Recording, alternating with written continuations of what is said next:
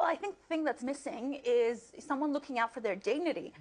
Because the thing that happens is, in the camps, people tend to focus on all of the tangible needs. So, for example, they focus on lack of food and shelter and all of that stuff. They don't give them much education or anything to do, and they're not allowed to work. So, what ends up happening is that people go into depressions and the waiting becomes this terrible burden. And waiting is such a bigger burden, really, than anything, especially when you don't know that it will end. It's this abjection.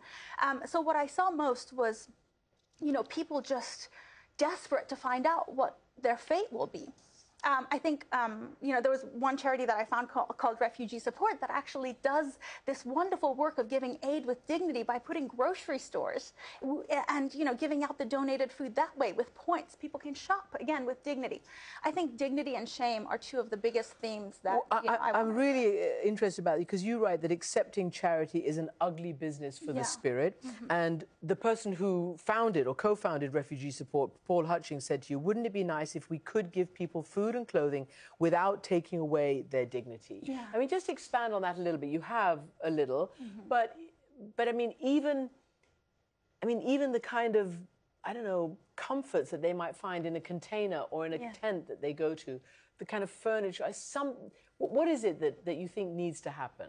Well, So I think the biggest thing is really education. I think what Paul is doing is wonderful because I was in a camp in which they threw piles of clothes in the parking lot and we were supposed to sift through them.